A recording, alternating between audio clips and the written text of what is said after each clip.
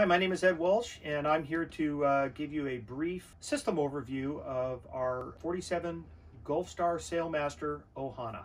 This video is really to give you just a little bit of information regarding the outfit that we did on our boat and the retrofit that we did on our boat, and some of the systems that we've integrated and included into our refit of this boat. Our boat is being sold only for the simple reason that a medical condition in the family has required us to do so. Our boat was a 5-year plan to refit the boat.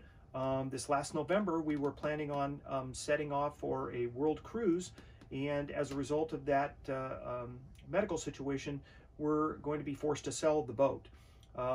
It was our dream boat. We spent literally hundreds of thousands of dollars retrofitting this boat, but we're getting it ready to go, and our loss is going to be somebody else's gain.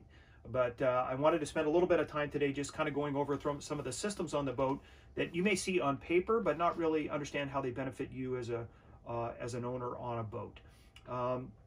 First of all, I'd like to say that all the electrical equipment and navigation equipment on this boat has been completely refitted.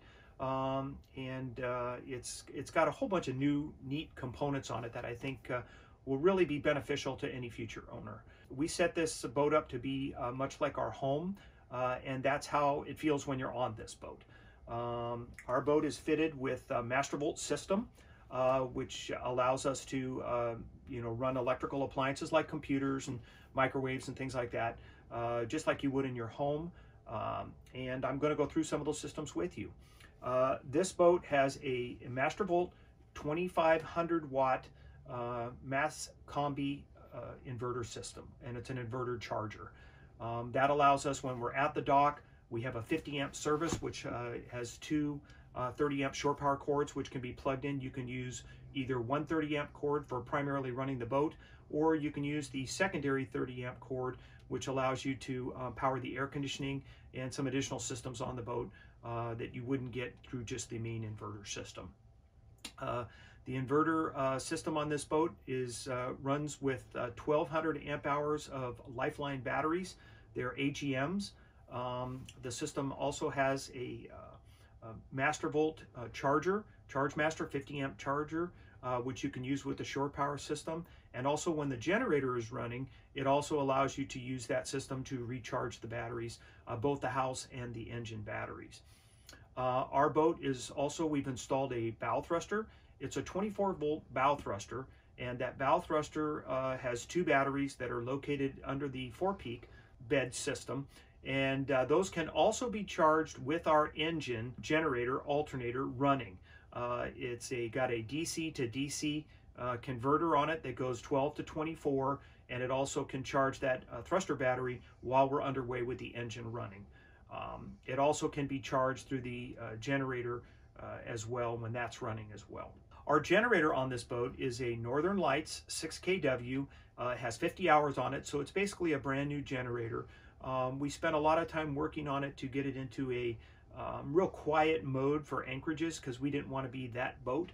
Our exhaust system on here, it's got an aqua lift as well as a air gas separator. So there's just a slight stream of water that trickles out of the side of the boat.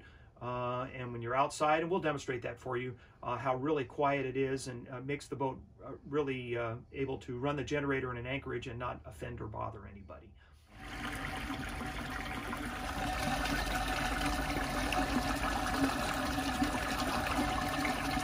It also powers the water maker system on the boat. We've got a Village Marine water maker system. It's the NF450. It's a modular system that is set up with various places throughout the boat in the engine compartment to access the filters and the main membrane, and that's all mounted below in the engine room. 3 places on this boat give you access to all the components that if you ever needed to work on or to replace any of the items on this boat, that could easily be done by just going to 3 different places on the boat. The engine room contains our 1200 amp hours of batteries. It also contains the generator, and it contains the basic electrical shunt system that has to power the Master Volt system. The Master Volt has a easy display on it which can control all components electrically on the boat. You can control the inverter, the solar system, as well as the generator. Everything can be controlled, and voltages and amp hours can be regulated through that system, and that's located in the nav station in the salon. Our engine room is directly below the salon, so within literally one area, you've got most of the controls for this entire system.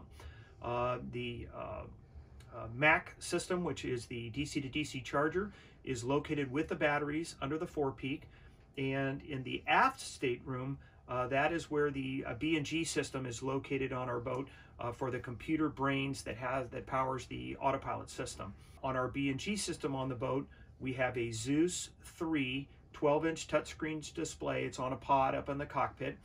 We also have two Triton 2 displays up there for wind, speed, depth, and other sailing navigation features up there, but it's all located on the pod in the cockpit. One of the unique features that we did is we added a second autopilot computer brain, basically, for the system. It's the B&G NAC3, and we put two of those on the boat, and the reason being is if we ever were to have a lightning strike and we were to have lost the electrical systems on the boat, the second autopilot computer is not connected to any wiring in the boat.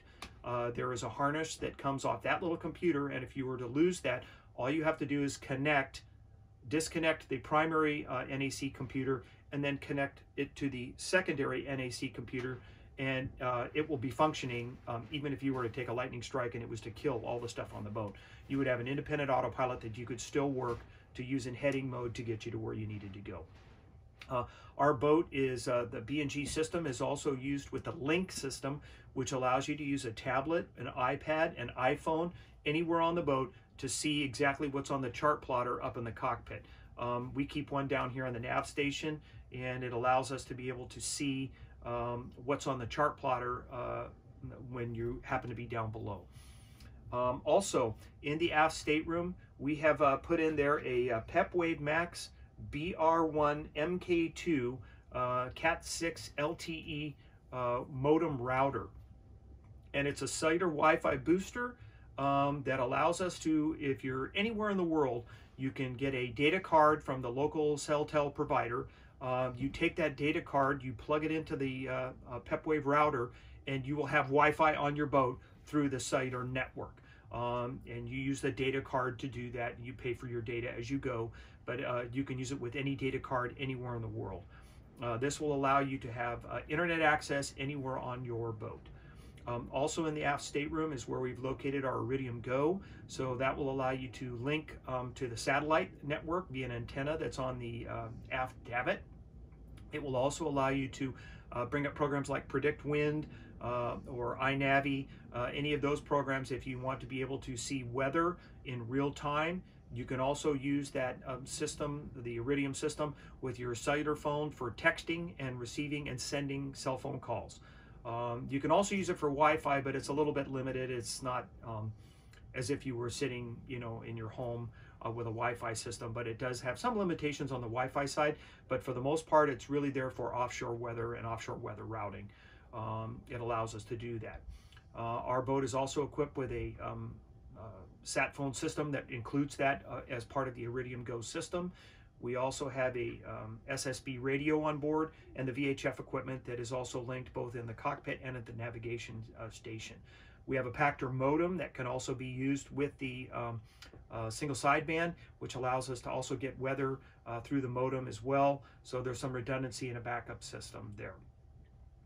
The boat itself has been really upgraded to make it almost like a home as far as how you can plug into anywhere on the boat. We've attached USB connections throughout the entire boat in the aft stateroom to allow us to plug in our phones or iPads at night, even to set an iPad on and use it as a anchor watch system. We've also connected those in the salon at the nav station, and also behind me here there's also a plug there. And plugs in various spots in the forepeak as well, so if we have guests on board that they could also use the system to plug into things. We've also connected DC 12-volt cigarette lighters in all of these locations as well, so if you do not want to use the inverter for a power drain of some sort, you can just plug a little simple inverter device into that 12-volt system. You can plug a laptop in there and be able to use your laptop or charge your laptop using those systems. The solar system on this boat, we have incorporated a 2 SunPower 225 watt solar panels on the back of the boat, so it gives us about 450 watts of solar.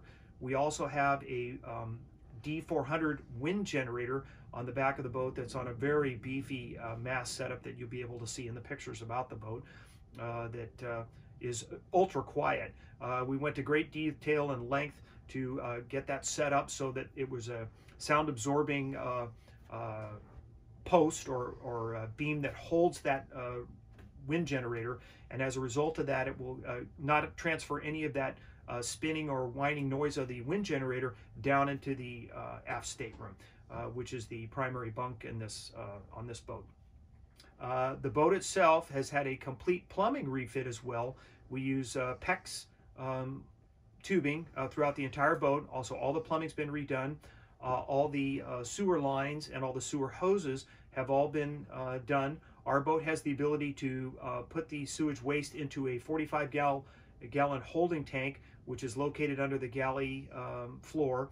We also have the ability to pump overboard and pump out of that tank overboard when offshore. The heads can also be diverted directly offshore, directly off the boat offshore as necessary by simply turning a valve. We've also added on this boat 2 independent water system pumps on this boat. So in the event that you were to lose your water pressure pump on the boat, all you have to do is flip a switch and turn a valve and you're back in business with water again.